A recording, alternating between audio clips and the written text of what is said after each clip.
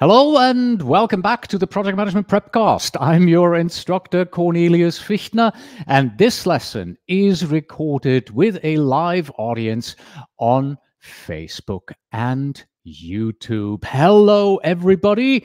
Thank you so much for joining me today. Nice to have everybody back.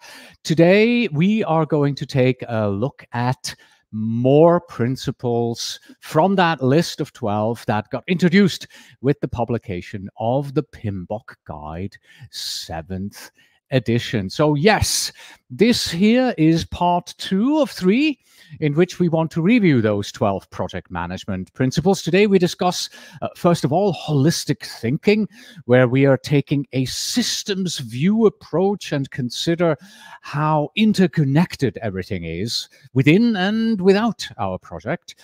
Leadership, big topic, because we call ourselves project managers often, but in truth, we need to be leading over managing. When it comes to tailoring, we have to acknowledge that one size does not fit all, so we need to find the right fit for each of our projects. And last but not least, quality is free if you do it right the first time. More about that later on. Hello, Kasim. Thank you for joining us again this week. But I want to make one thing clear from the start. This lesson is not a reading, a byproduct, a derivative, whatever you want to call it, of the PMBOK Guide. While we follow the 12 principles in the same order, this lesson is based on our own content, on our original research. 12 project management principles explained by experts is the article which is published on our PrepCast website. In this article, we have taken the 12 principles as a starting point, and then we go above and beyond to explain them with input from a dozen experts. So yes, we are taking the principles from the PMBOK Guide as our base camp, but then we climb the mountain and we go above and beyond with our original explanations, examples, contents, comments, critiques, and even sample questions from our very own exam simulator. Here is our agenda. We begin with taking a look at the PMBOK Guide and the fact that the PMBOK Guide is not the PMP exam. That is important as always, especially since we're looking at those 12 principles. And then we will do review of principles 5 to 8, take action, and takeaways. And just like in part 1 of this, when we talk about those 4 principles, we have examples. And I want you to join me here on Facebook and YouTube and comment on what you see as additional examples that we have maybe missed. And I want you to join me when we look at the sample questions from our exam simulator. Is A, B, C, or D correct? That is going to be your task of figuring that out and giving me your letter in the chat. All right. Wonderful. Thank you so much, Kamar. You are doing a great job. Excellent content, as always. Much appreciated. Thank you so much. Before we get into the first of our 4 principles, please don't forget, we offer a complete online suite of PMP exam preparation tools, the PrepCast training course here on the left and the PrepCast simulator on the right. The PrepCast training course gives you the 35 contact hours you need and all the knowledge, skills, tools, techniques, anything you want to have for the PMP exam prep at pmprepcast.com, and the exam simulator on the right gives you the opportunity to try out your knowledge on 2,280 exam sample questions. That number changes regularly because we just, at the time of recording, within the last 10 days, we added another 120 to this. So the number goes up and up and up. All right, it's at pmexamsimulator.com. As promised, first thing we have to talk about is the fact that the PMP exam is not a test of the PMBOK Guide. Instead, questions on the PMP exam are based on the ECO, the exam content outline. This is something that I keep preaching again and again and again. You've probably seen this slide in other presentations that I've given on the PMP exam and the PMBOK Guide in particular. It's always important to come back to this and make that absolutely clear for those who have not yet understood this properly. So how does this work? Let me explain this by showing you how PMI develops their exam questions. Now, this is a very high-level view. This is a bird's eye view of this is happening. We're not going to go down into the detail, but it starts with a volunteer who works for PMI, or who volunteers for PMI rather, deciding on a topic. I want to create a PMP exam sample question on a particular topic. So they open up the exam content outline and pick that topic from within, and then they develop a question based on that topic. Note, they don't open the PMBOK Guide. They don't open any of the reference books yet. No, they start with the exam content outline and say, these are all the tasks, these are all the enablers, these are the domains that I, as a question item developer, as PMI calls them, an item developer, this is what I need to start with. This is my starting point, the exam content outline. Then based on that, a question is developed with 4 answers, and the developer then decides and says, yeah, B is correct. Now comes the important bit. At this point, the developer has to go into the 10 reference books there at the bottom right and define which of these 10 reference books confirms that B is correct. That is a very important step. So the developer has to find one out of those 10 reference books and say, here we go, this is the correct answer. And the reason is because one of our 10 reference books says so. This then goes through a quality review, and then a quality reviewer once again goes into those 10 reference books and says, oh yeah, I have found a second reference book that confirms that B is indeed the correct answer.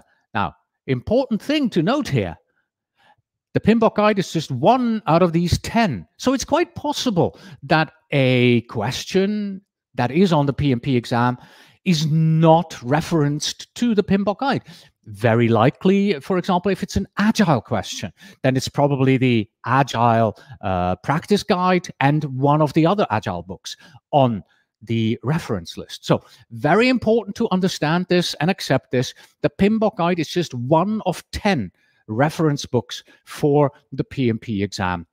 And yeah, it's quite possible that you come across questions that don't reference the PMBOK Guide at all, both on the real PMP exam and both in our exam simulator, because we follow exactly this approach here.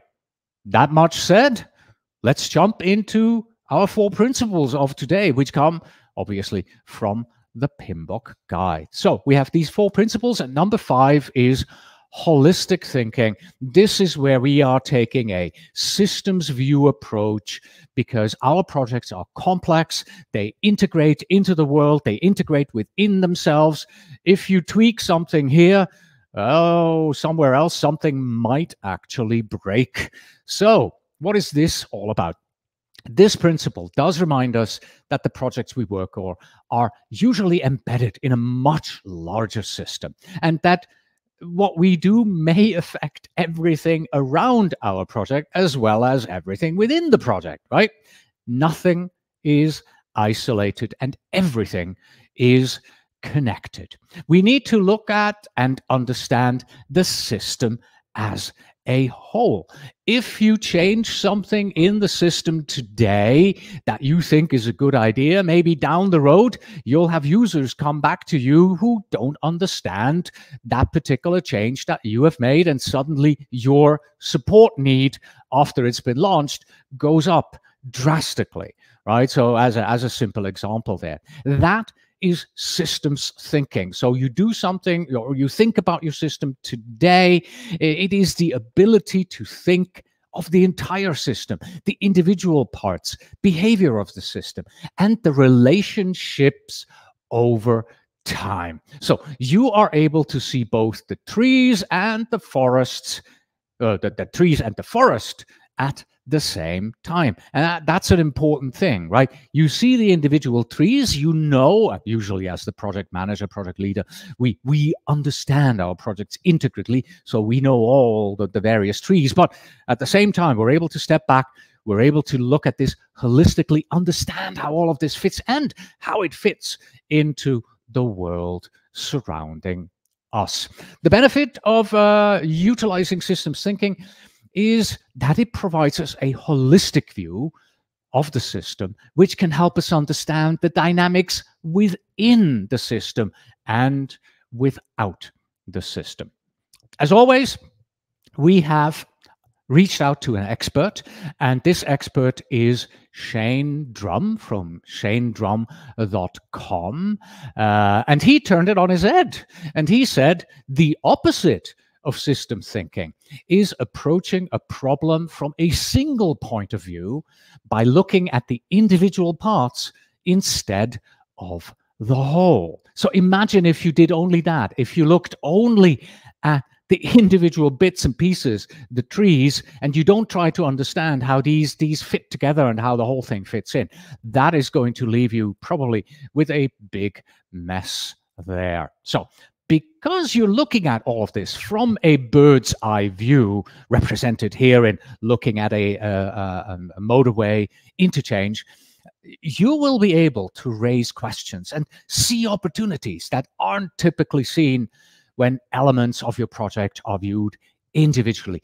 This gives you a new perspective, and it ultimately leads to better designed products, services, and policies, right? And you can very well see how not doing this might lead to you not seeing stuff, not being able to implement the best possible solution, or suddenly seeing interconnections and realizing, oh, if we did this, then that would happen, and that would be a good thing, wouldn't it? Right? So thinking in systems will help us project managers reduce waste and save money by foreseeing the impact of decisions on the entire system, Shane says. And we can then utilize different system thinking techniques depending on the issue at hand. I see a question that's come in from Tony Pony. What are the 10 references we talked about earlier? These 10 references are on the PMI website, and thanks to my colleague Shannon, who is on the call here with me, you can find these reference guide lists here, pmprepcast.com/pmp-reference-list. That's just a forwarding link that we have for you there. All right, so you can use different types of techniques. What are these techniques? I have 3 examples. Well, I have 7 examples for you, but the 3 will go a little bit more into detail. So we start with rich pictures. Rich pictures, you see an example here on the right. These are part of the soft systems methodology, and these provide a mechanism for learning about complex or maybe badly defined problems, well, by drawing a detailed picture, a rich picture, and that's a representation of your system. Typically, these follow no commonly agreed syntax. They consist of symbols, sketches, doodles, and they can contain as much pictorial information as is deemed necessary. The example that we have here on the screen, this comes from a police statement request process. So how does the police, or in this case probably a sample, how does a statement get taken from a witness during a police inquiry? And you can see how this person here drew this out very well, and you have the receptionist and doctors and police and the court, and so you really draw a picture of things and show how everything fits together. And then on the right side, we have the causal loop diagrams. This is a snapshot of all relationships that matter. Kind of looks like a mind map a little bit, doesn't it? It is a visual representation of key variables, factors, issues, processes, and how they are interconnected. You also see that at the bottom there, you see that orange link going from the orange side suddenly over to the yellow side. And so, everything is interconnected, right? Yes. At these diagrams, they show these variables represented as text and the causal relationship between them represented as arrows. So maybe not necessarily a mind map, because in mind maps you just have lines. You usually don't draw arrows unless you're me. I kind of mix my mind maps and causal loops all into one, and you have a causal loop mind map or a mind map causal loop, whatever you want to call it. Right, so these are the first two that we have. Another one here is CatWo. I have to admit, never heard of it. Previously, before we spoke to Shane about this, I don't even know if CatWo is the correct way of pronouncing it. So I apologize for all those among you who know what it is, how to pronounce this. It is a technique that provides a framework for defining and analyzing business stakeholder perspectives. And CatWo is a mnemonic. It stands for customer, actor, transformation, worldview, owner, and environment. CATWOE. And we use that because in any change initiative, it's essential to investigate the perspective of these various stakeholders. Right. Shane also mentioned a few others. I'm not going to go into detail here. Visible systems, methods such as system mapping, action learning, systems dynamics. These can help forecast and identify risks to the plan during the delivery. All right. So all of these techniques, you can actually do a team exercise on this. So next time your team is stuck on a complex problem, try to help them view it from a holistic point of view. So literally take them out of their usual environment, find a quiet meeting room or a virtual meeting room, and then do this type of exercise here to change their thinking and bring in a different angle here. Start with positioning themselves as the individual stakeholders to help the team understand the context of the problem that they are trying to solve. Then let them create something. Let them be creative by encouraging them to create a rich picture of the problem, right? So they can visualize the individual parts and how they behave together as a whole and how the individual stakeholders fit into that system. Yeah. So this method should help get everyone's creative juices flowing and, most importantly, help the team deliver a solution that really takes everything into consideration, right?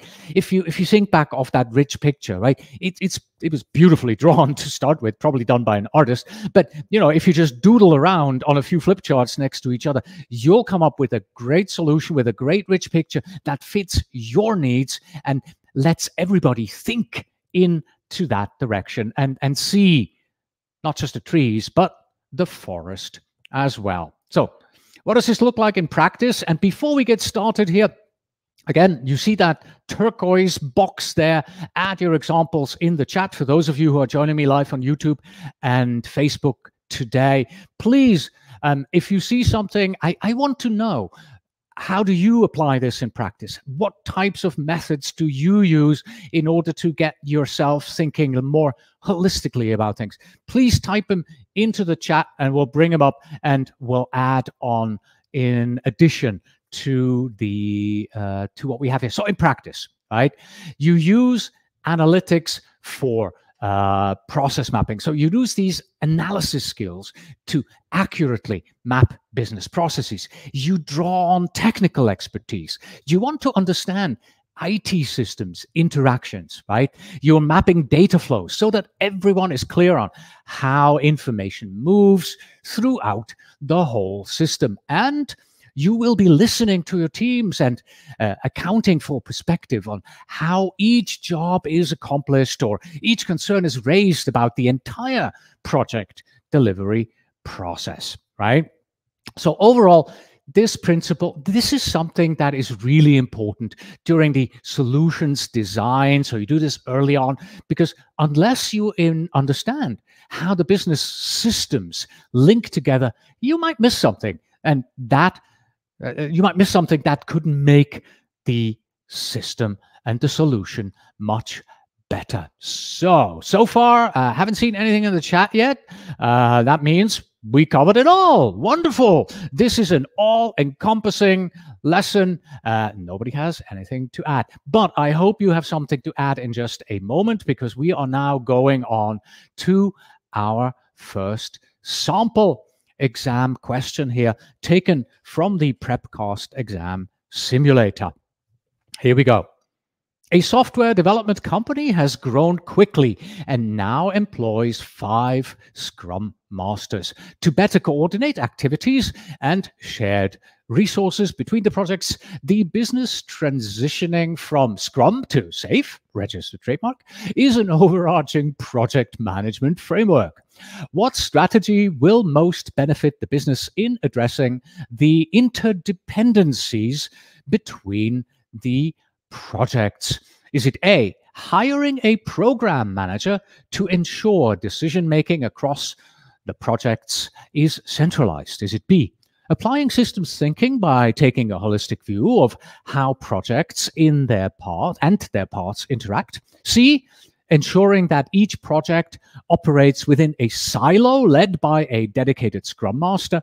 Or is it maybe D, having the Scrum Masters remove distractions by limiting communication between project teams? As always, I'm going to give you 15 seconds here. If you're watching this recorded, if you need more time, just press pause. Please go ahead, type A, B, C, or D into the chat on Facebook and YouTube.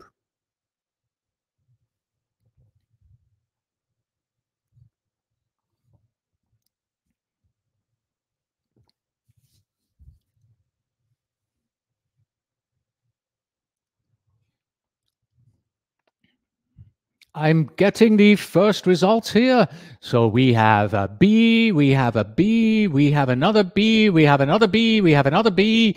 Yeah, so it seems like B is winning.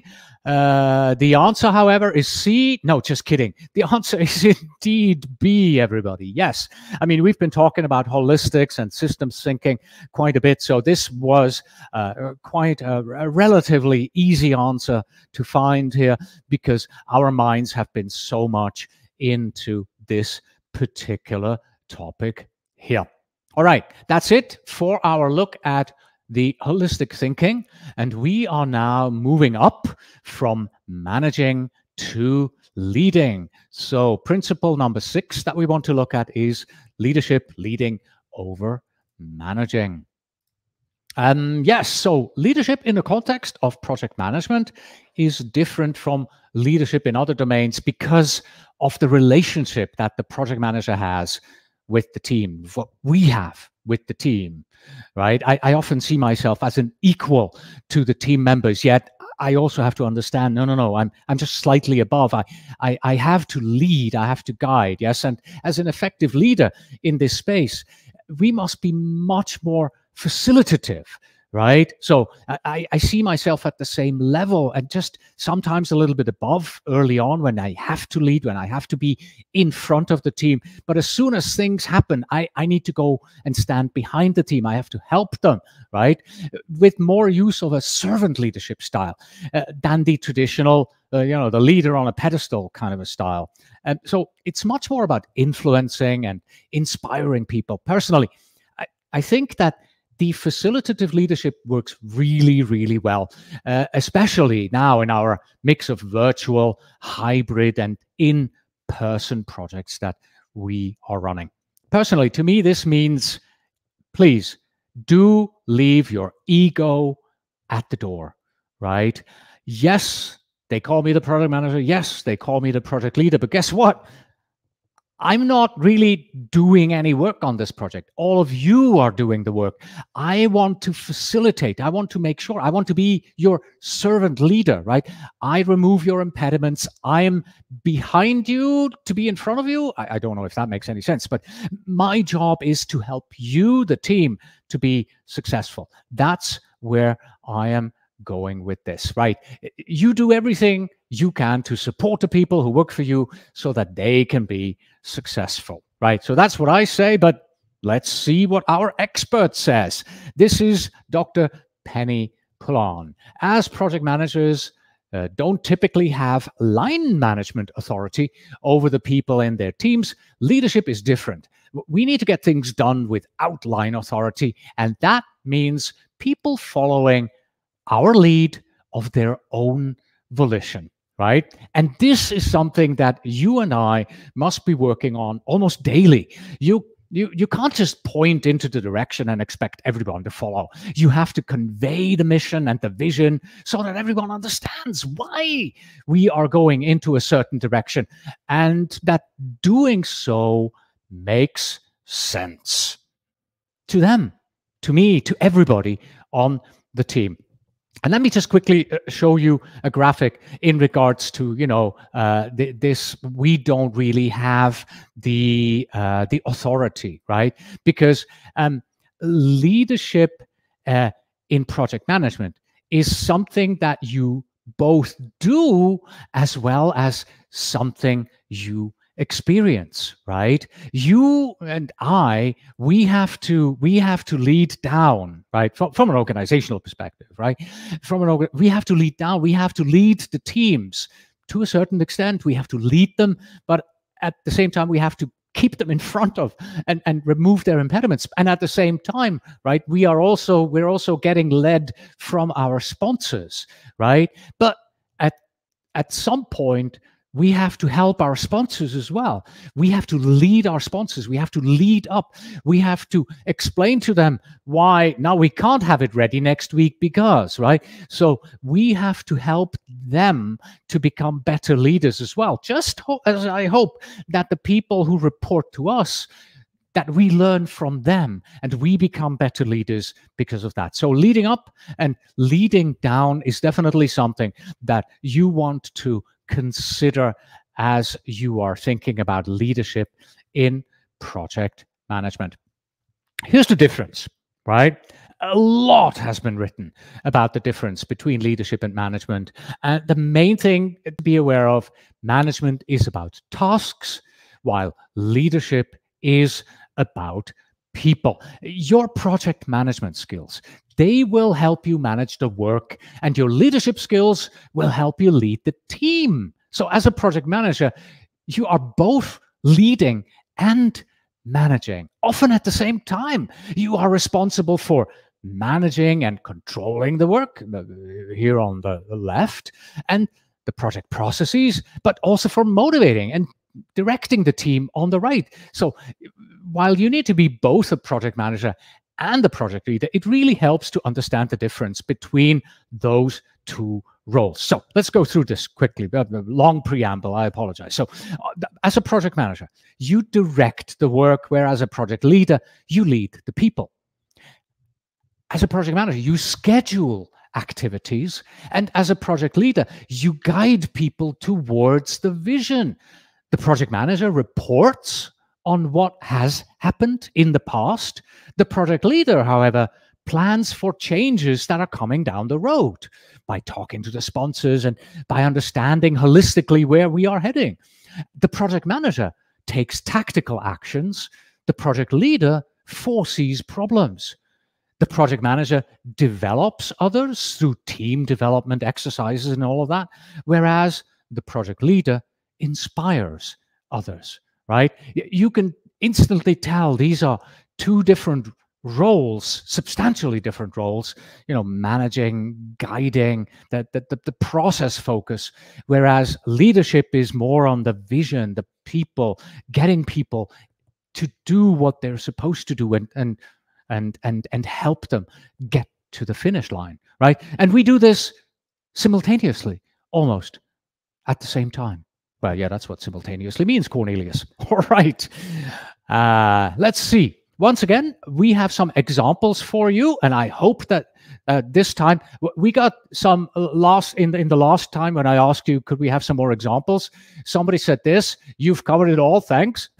I hope you find a few. So here are some examples in the project context for you.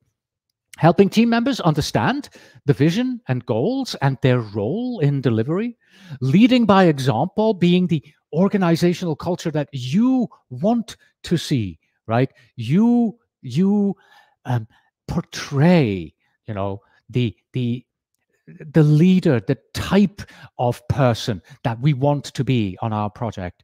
And of course, mentoring your colleagues.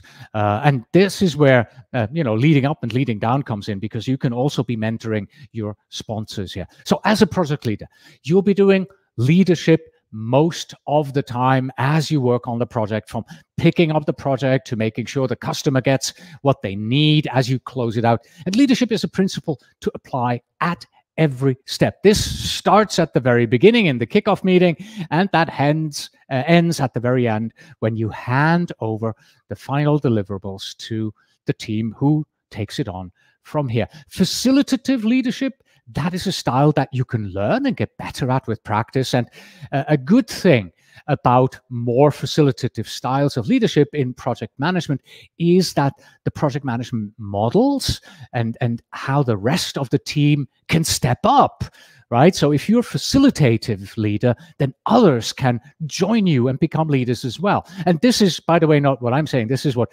Penny, our expert, said. And with each team member serving each other, success becomes more likely and the project journey is more enjoyable, with everybody learning along the way. Again, I'm not seeing anybody adding anything here on YouTube and Facebook, but please, if you can think of other examples of what leadership looks like in context in your projects, then please do type it in. I'll bring it up afterwards. You always lead, right? This is something that we have seen. Yes, you'll be doing leadership most of the time as you work on the project, from picking up the project to making sure that the customer gets what they want as you close it out. Leadership is a principle to apply at every single step. Okay, and we have somebody here, Hans Meulenbroek.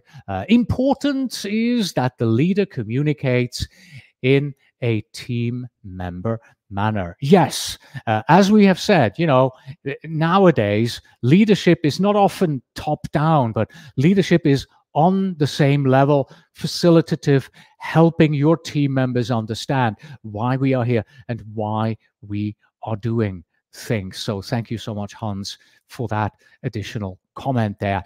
Yes, and yeah, that's pretty much it here for the review of our leadership approach.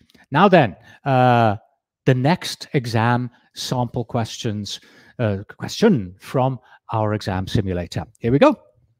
After a few iterations, new features have been requested and added to the project backlog.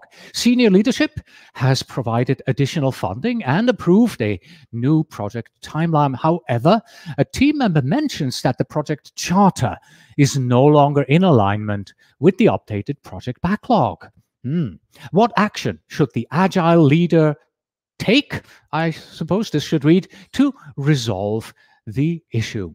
Is it A, ask the team member to revise the project charter and submit it to the project sponsor for approval?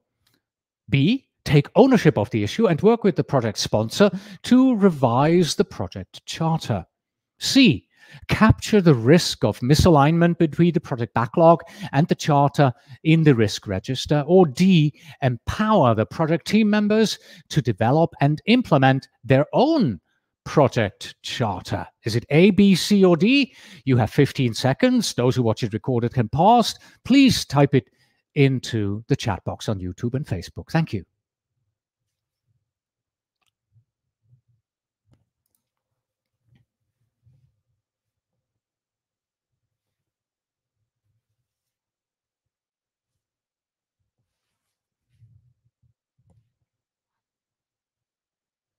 All right, so far I have just Dana, who's gone out on a limb. Here we go. Dana said D. We have another one coming in from Hans.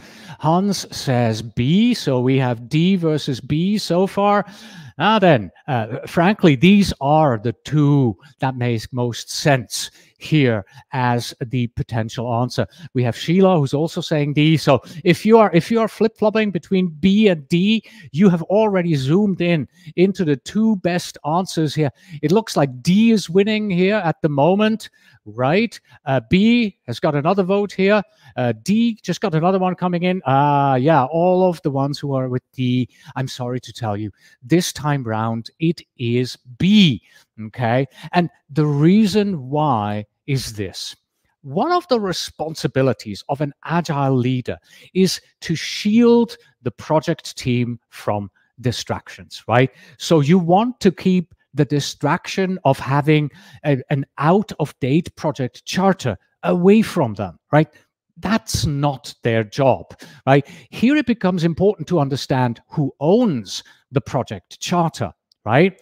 The project team does not own the project charter, right? That means the agile leader, we must accept the responsibility and addressing the issue with the project sponsor and keeping the team focused on the development work, right? And I think this is where the big differentiator comes in. If you've been thinking, well, it could be B, it could be D, the other two are obviously wrong, right? And here it is important to really understand who issues the project charter, who owns the project charter, right? The project charter is issued and owned and signed by the project sponsor because the project sponsor, well, they open up their wallet and they pay for it, right? It's not the team that owns the project charter. Usually the project manager, sometimes even the project team, we work collaboratively on the project charter, but then it goes to the project sponsor and they then sign it and approve it, and now the project gets started. But in a situation like this, where we're after the fact, right, it is owned by the project sponsor at this point, so we as the project team, we shouldn't be working on this. Instead, we should be working on doing the work on the project at this point, right? So as the agile leader, you need to shield your team from this issue, go back to the project sponsor, you take the responsibility, you are now the servant leader for your project team, go to the sponsor, say, hey, this seems to be out of date, what do we do? And together with the project sponsor, you work on updating the project charter so that the team can focus on what they need to focus on. Also, no, project charters, they're not typically revised, right? In rare cases, when the project manager is replaced, yes, then a charter can be amended. And if the project is no longer aligned with the project charter, like in this scenario, you should ask yourself, is it time to cancel the project? We're doing something that is not aligned with the charter. Should we cancel this project? Right? That would be an appropriate question to answer. But look at our question to ask, but look at our answer choices. We don't have that available, right? If A had been, discuss whether or not this project should be canceled with the project sponsor, that, in my opinion, would be the best answer, because that's what you should be doing. We're working on a project that is misaligned with the project charter. Well, should we cancel it? That is the correct answer, the question to ask, okay? But that's not here. We don't have that option as one of the answer choices. So out of the 4 answer choices that we have here, working with the sponsor to update it, that would be the next best thing to do. All right, enough of this leadership. We are moving on to tailoring because, not one size doesn't fit all, as I mentioned earlier. We have to tailor. Tailoring means choosing. It means choosing the right delivery approach based on organizational context, the team culture, maturity, and what it is that you are developing. When we consider an organization and their project management methodology, we usually see an internal evolution of adaptation of a broadly known methodology, right? And this adaptation of a ready-made system of practices, techniques, and procedures and rules that you are using and as you are working on projects, that is a first step and an important step of tailoring. So in other words, you take something that's ready-made. You apply it to your organization and you say, well, we're taking this methodology here, and this is what we do, this is how we use it, and this is how we manage our projects. That is the first steps, right? And this is actually, again, comes from our expert, Bruno Morgante, and he believes there's often more that an organization could and should do to bring about a tailored solution for project delivery. Here's Bruno's quote. Even when a methodology is tailored to fit the organization's needs, peculiarities, culture, and maturity, it is important to take it a step further and tailor the project management approach for each project, not just for the company, but for each project. Each project is unique, and not all projects require every process, deliverable, and governance. Bruno believes that teams in organizations that prevent tailoring will tailor their projects anyway, but without any control. So if you are working in an organization and you have a project management methodology and you're just being told, follow this, right? No changes allowed. Well, guess what? You're going to do it anyway. That's pretty much the essence of this. So because we're doing this anyway, might as well do it, okay? And what works well for Bruno and his teams was creating a fast-track approach with a simplified governance for particular types of projects. Projects, in their case, that have low complexity and low budgets. Now, low complexity and low budget means different things for different people, right? A $1 million project in your industry could be a low budget project. To me, this is a humongously large project, right? So this is, again, this is tailored to them. The team that worked on this, they identified a set of adaptive deliverables that were applicable only to specific projects. And this then lowered the burden of project managers and team administratively, allowing them to focus on delivering and not on creating all that paperwork, right? And tailoring is really something that you do naturally as you gain more experience, because it's easier to make those decisions, especially if there is a corporate framework in place that gives you guidance. So it's not just like, here is our methodology, go ahead and adapt it to whatever needs you have. No.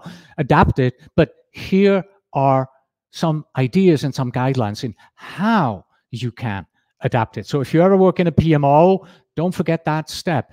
Tell your project managers how they should be adapting and tailoring their methodologies, or your methodology, to their projects. Okay, let me give you a tailoring example. This is my own example, actually. This is something that I did. I was working for a large financial institution here in the USA, a bank, if you wish. And I'm not kidding you, okay? Their project management methodology, I printed it. It was a whole ream of paper that's 500 pages, double-sided, okay? So it's a huge thing that they had. It was very detailed. It was a lot of work to fill this in. Yeah, so you can see a stack of paper here, right? It was simply impossible for our environment, the place that we worked in, because we only had smallish projects, right? It doesn't really make sense. So I suggested to tailor this 500-page methodology, and I had a vision. I wanted to cut this down from 500 pages to a single page, one page only, okay? All right, so I needed to argue and explain why we don't need it the other 499 pages, right? So, as an example, right? So I created a table with the 500 there were various types of plans that you had to fill in. And so for each plan in the table, I explained why we don't need this, right? And I gave examples why it wasn't needed. For example, there is a whole release plan where you define how software gets released from the development area into production. And our argument was, we don't need this. We have a fully functional automated software release plan. We don't have to fill this in.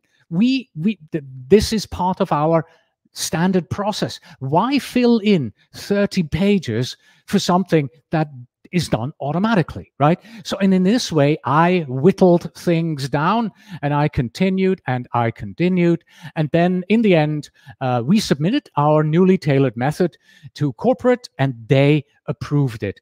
And yeah, you're probably asking, did you get it back down to a page? No, I totally failed. It was 1 page and a third.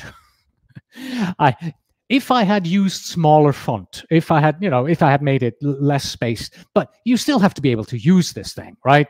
So yeah, it was 1 page and a little bit, but in the end, going from 500 pages down to that is what I call tailoring, right? Adapt a project management methodology to your environment. And that's what this is all about. Okay, some areas for tailoring. And again, please do add your examples in the chat. So far, nobody's played along today. I'm hoping to get some ideas from you here today. So if you're just starting out, or you haven't had the opportunity to tailor your processes, these are some ways in which you might do that. So review the change management process to ensure that it fits your purpose, the purpose of your project, and making tweaks to the approach that as they are necessary. Ensure that everyone understands the approach, processes, and methodologies in use, and make sure that there are regular discussions about how the work is going and listening to improvements for how processes could be improved. And last but not least, do take note of this in lessons learned. Write it down as a reference for future project managers who may be looking at your templates, right? Why did you update this template? Why did you change things? Yes, and once again, we have silence here in the chat. Nobody has anything to add. Well, in that case, let me say one more thing here, and that's this here. Tailoring is iterative, right? At the beginning of your project, you'll make some tailoring choices about how to do the work with input from your team, obviously. And that's not the only time that you need to be tailoring when it's important in practice, because as you work through the project, you may learn more about how to improve performance and productivity. And that's when you want to do a little bit more tailoring, switching things up so the team can continue to perform to their very best ability here. So as a picture, I have chosen the plan, do, check, act cycle. But based on what I've said, for those of you who know Agile a little, you recognize this, right? In Agile, tailoring, retrospectives, changing the way you do things. This is just the nature of how we manage our projects. So, but even if you are in a plan-driven environment, you should continue to review things and learn from phase to phase and change things, improve things, not as quickly as you do in an Agile environment, but you cannot be stagnant. If something isn't working, why keep doing it, right? That is just detrimental for the project. All right, and now we come to the audience participation part, where we have another PMP exam sample question taken from pmexamsimulator.com. A project is initiated to deliver a solution comprised of several software modules. Each module represents a subset of the total solution and can be developed and released independently. The customer's main focus is on the speed of delivery. What is the best strategy for the project manager to employ? A, utilize an incremental project lifecycle with multiple deliveries. B, employ a predictive approach with a single phase project. C, select the hybrid approach and release all modules in a single delivery. And, or is it D, outsource the development of each module to a different vendor? Looking forward to your answers here in the chat, A, B, C, or D, for those who are live. If you need more time, press pause. I'll give you 15 seconds.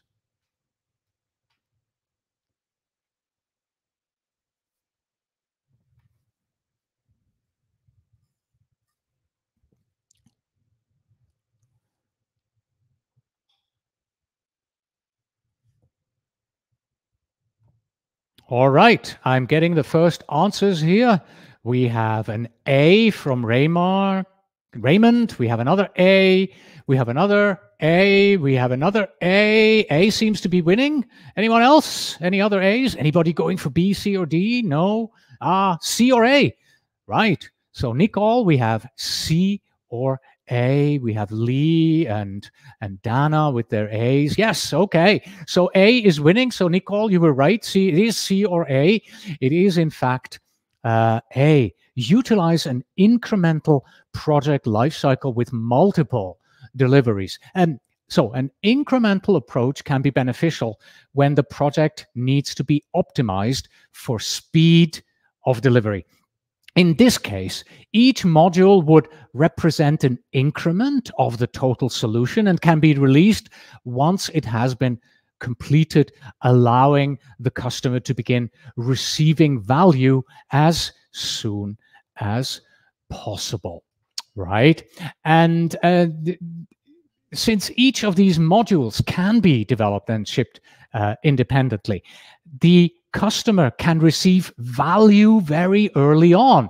Well, pretty much as soon as the first module is released, right? And more value is delivered with each subsequent release. And let me just tell you that what we are doing here with the recording of our PrepCast training course, we're doing exactly the same thing, right? So this new lesson, currently recording it, as soon as we are done, we're going to finish it, edit it, get it ready for release to our students, right? So we are also doing incremental release here, lesson by lesson, okay? So out of the available choices, using the incremental project lifecycle with multiple deliveries would be the best strategy for us as project managers to employ, because it allows us, to deliver the value very, very early on. So you hear me say value a few times. So this particular question is not just about tailoring, right? It is about tailoring and understanding how to change your project and make it fit purpose, but it's also about the principle of delivering value early on, right? And it's a knowledge-based question as well. Which of these options here do you take? Which of these options allows you to tailor it towards value delivery and answer the scenario appropriately? What is the best thing you can do? So not every question is just about a single principle, about a single knowledge. Well, this is holistic thinking, right? Everything fits into each other. All right, this is it. Oops, sorry. Going a bit too quickly here. So this is it for that question. We are moving on from tailoring to quality. Yes, somebody said quality is free, and doing things right the first time, that is when quality is free. I think we're getting back to the quality is free statement in just a little bit. If you know who said quality is free, type it in the chat. Otherwise, I'll let you know later on. So quality should be built into processes and its results, because stakeholders expect to get an end result that is fit for purpose and meets their needs. And that is an important thing to remember, right? Quality it's fit for purpose and what it needs, right? And this is also the statement that we have here from Gabriel Mausner-Schouten, our expert today, or for this particular principle. Project management is about creating value. And without quality, the project team effort is wasted and no value is created. Just imagine if I delivered something to you that you'd go, yeah, that's what I asked for, but it breaks after the first use, so it's useless to me, right? It has no value because the quality isn't there of what you have delivered, right? And in the most basic sense, quality means that the end product or service meets the customer's needs, not more, and really not less. And Dana is absolutely right. Philip Crosby said, quality is free. I'll explain to you why quality is free in a little bit here. All right, so when do you define quality standards, right? So our expert, Gabriel, says, typically, quality standards, they are defined in the initiation or at the latest in the planning stage. And that is why the first two dots here on this timeline are green and the others are red, right? So together with the customer, we as the project team, we develop quality standards and we discuss how to measure quality throughout the project management process, right? And she likes to make the quality discussion part of her regular team meetings as well and use various retrospectives to dig deeper if a quality challenge exists. Yeah. And then during the execution, monitoring, controlling phase, that is when you want to measure the in-process quality. So, in other words, in the first two dots here, initiation and planning, you define what quality is, and then during execution, monitoring, closing, you measure. You make sure, did we achieve what we had originally set as our quality standards, right? And this is critical since it allows us to correct course and avoid having a finished product or service that doesn't meet the quality expectations that we have set up at the beginning.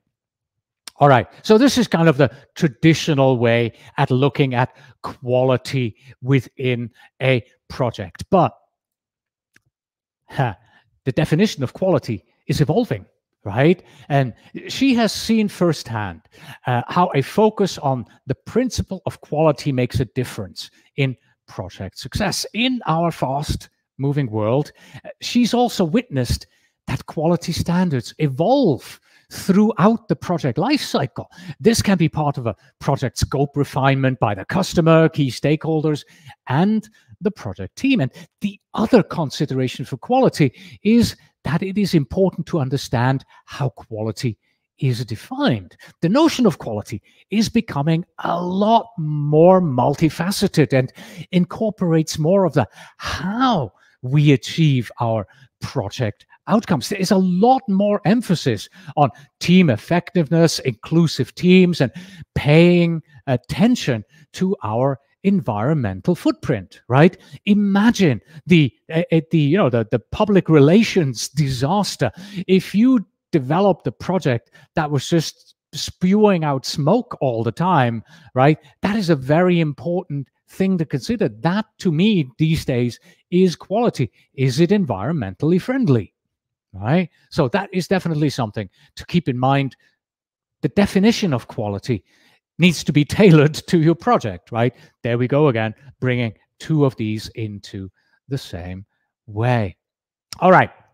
So let's apply the quality principle here and talk a little bit about what this means in practice. Again, if you have any examples, I'll take them in the chat from you. So yes, something you could look out for or adopt in your environment are these four here. Robust approaches to how quality management will be undertaken and follow through on that, right? Not just having those processes, but making sure that they're followed. Talking to stakeholders and the team about what quality work is and how we will be measuring it, right? What do we feel quality is? How do we define quality? Don't care about what the other projects are saying. We need to have our own definition of quality and ensuring that the team members have the right and sufficient tools and resources that are needed to do the job well. And do not allow them to cut corners, right? If you don't give them the tools and the money and the resources, they will start to cut corners, which means quality is going to be well, just going down. It's also important that quality should be built into the project from the very beginning by making sure that ways of working encourages quality result, right? But there is typically more emphasis on quality as soon as you start producing deliverables, because often for our stakeholders,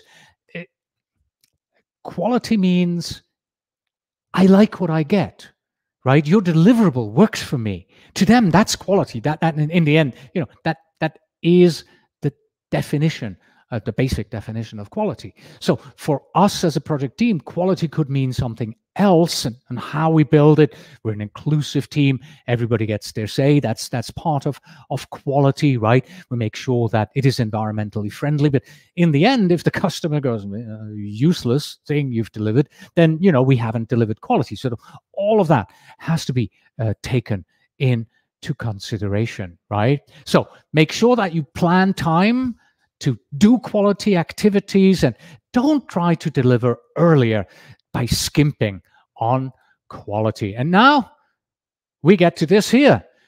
Do it right the first time, DERFT, and quality is free. Now, my interpretation of what Philip Crosby meant by quality is free is this.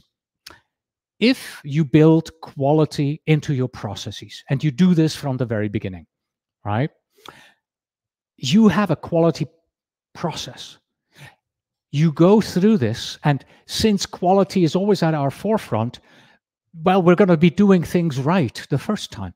We're not going to sort of wishy-washy do something, and then at the end we have something, okay, wasn't right. Let's repeat it. Let's fix it. Let's go back. Right?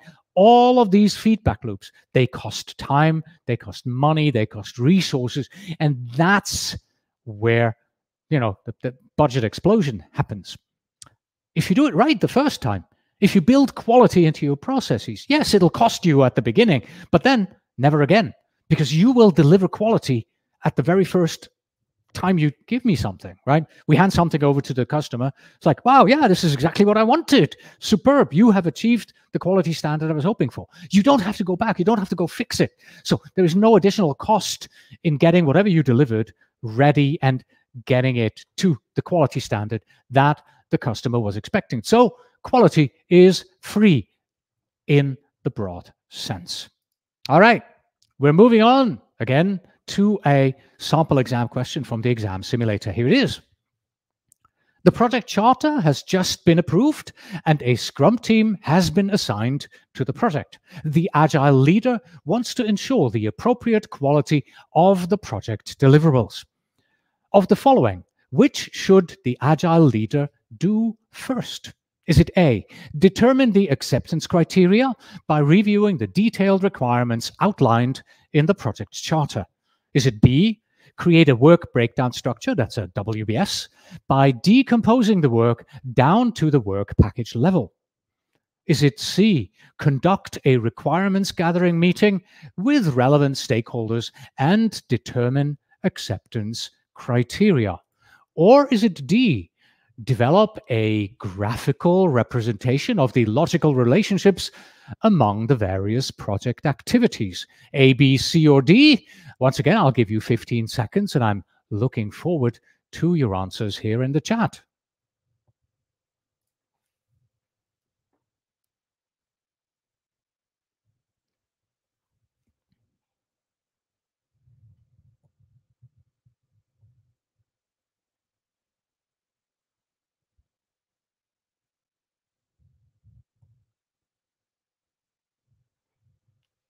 Okay, so I'm getting the first answers coming in here, but believe it or not, I'm going to go one slide back before we reveal, actually, no, we're going to go 2 slides back here before we reveal the correct answer, because 89 Nivi said maintaining a quality KPI on the project can be one way to embed within the project. Absolutely. If you define how you are going to measure quality, then you know exactly what quality should look like. And then those key performance indicators, you can measure them later on. That is definitely a way of making sure that you keep an eye on quality. And now let's go back forward again here to the question. We get a lot of, a little bit of everything today here in this one. We have D, we have C, we have A or C, C, C, D, C, C, C. All right, C seems to be winning. And it is indeed the letter C, as in Charles. Yeah. Once the project charter has been approved, one of the first objectives of us leaders is to determine the project requirements and document the acceptance criteria from which we derive quality needs, right? So this is very similar to what we just saw here from 89 Nivi, the quality KPIs. Right? A requirement gatherings meeting is one method of determining the requirements that in turn will then influence the remainder of the project, right? So yes, we have learned as project leaders, we should build quality into the processes and into the deliverables, right? And once the project charter has been approved, one of the first activities is indeed to determine these requirements, these acceptance criteria, and they will influence the remainder of the project planning, the rest of the project. And these can be derived from stakeholders, contracts, organizational policies, standards, regulatory bodies, you name it, right? So as you are doing this gathering, it's not just the people attending and helping. You know, you have to look into, do we have a contract? Does the contract say anything about it? Does the charter, does the project management plan, everything, right? Do we have any external bodies, the government, that tells us what quality means and what quality has to look like as part of the deliverables that we give, right? So therefore, out of the choices, conducting a requirements gathering meeting with the relevant stakeholders, this is the best answer to the questions asked, right? And I say this every time that we come to the last question here. If you feel that, oh man, those 4 questions, they were really easy, right? I immediately knew what the answers were. Well, don't forget, right? We just talked about quality, and then we give you a quality question. We talk about leadership, we give you a leadership question. Of course, you know, your mind is in that space and in that thinking. But once you're on the real PMP exam and you've already answered 106 questions, and then you come to this question here, you have no idea where you are in the process and what the scenario is, and everything starts sounding the same, right? So questions like this, even though relatively easy, may become very, very hard, you know, during the heat of things on your project.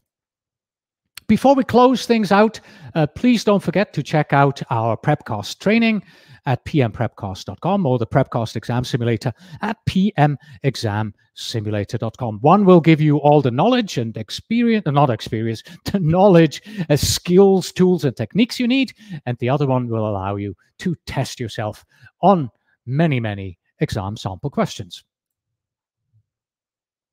Right, we're coming to the take action here. And the take action, just like last time in the first, when we looked at the first 4 of these principles, it's a little bit of a duh, I could have thought of this myself, but just to make it clear, you want to get a copy of the PMBOK Guide 7th Edition PDF from PMI. You want to download it. You can get it if you are a member. pmprepcast.com/PMBOKDL, as in PMBOK download DL, and then review principles 5 to 8. A very quick read. Usually they're 1 to 2 pages. Some are 3 pages in length. So this is where you want to go. You also want to look for the list of these 10 reference books that I talked about very early on. They are on the PMI website. We have provided the link in the chat here as well. I'm sorry I don't have it on this slide here.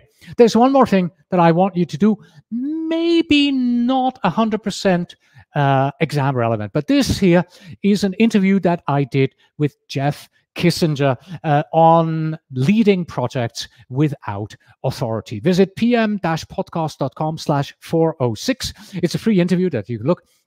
And in this interview, we look at what project managers can do successfully to deliver their projects, even in a situation where we have little or no authority over all the people that work on our projects. You know, this is leadership in action, right? It supports your leadership experience that you need for the exam, sort of in a roundabout way. It supports everything about team development in a roundabout way. So it's a good way of looking at it. How does this work in context? Maybe, you know, like I said, not 100% exam relevant, but it helps you to embed things. A little bit of systems thinking there, you know, go outside to look at something else to get a better picture of your whole system. The whole system, which in this case is the PMP exam, obviously. Right. And then we want to close with our usual takeaways. Right. There are really only two, you know, in addition to the 4 principles that we have looked at today. First of all, please don't forget, the PMBOK Guide is not the PMP exam. Yes, it is an important document that you definitely must know its contents, but it is not the PMP exam. There are 9 other references that you need to know, or that are used for the PMP exam. The knowledge comes from, you know, watching lessons, taking a course, right? And exam questions are mapped to 2 out of 10 reference books, and it is quite possible that the PMBOK Guide is not one of those 2 references, especially if we are talking about agile questions, right? And with this broken record, yes, I do sound like a broken record. I repeat this almost every time about the PMBOK Guide not being the PMP exam. With that out of the way, thank you once again for joining me today, for participating in our live stream here, and for joining me in answering those PMP exam sample questions. Thank you again. Have a wonderful rest of your day. Until next time, everybody. But before you go, don't forget, this lesson is part of a series which helps you to be better prepared for your PMP exam. Please do visit pmprepcast.com/more to watch all of them.